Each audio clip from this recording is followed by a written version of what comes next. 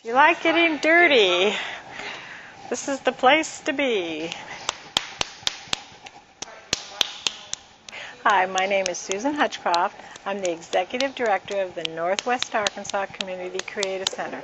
I'm a multimedia artist, and today I'm going to be working on the wheel, which is my first love. The one thing about clay is that if you're a painter, you can paint on clay. If you're a sculptor, you can make three-dimensional items. A lot of sculptures start with clay to begin with. It's fixable. If you make a mistake, you can actually fix it. And again, it's just the medium in itself feels very good to the hands, and it's very, soothing. You do have to pay attention to what your hands are feeling and what the clay is doing. And I think that's one reason a lot of people like working on the wheel. It does give them a time to enjoyably focus on something else. You kind of have to, so you have a tendency to lose yourself and just come down here and forget about things. The main thing about working on the wheel is practice.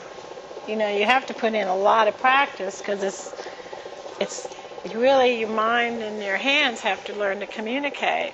It's important in that when the kids come down here, we want them to have an experience that encourages them to come back. And for some reason, working on the wheel is one of those experiences.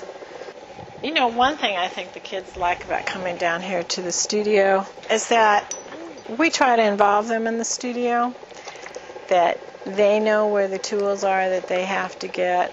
They know if they want to do something, they know where they are, they can go get them. So they kind of own the studio too. The act of creating is part of everybody's life. And when you're helping train people and helping get them to understand what it takes to have an idea and how to start from the beginning, how to make it happen, that's what the arts does.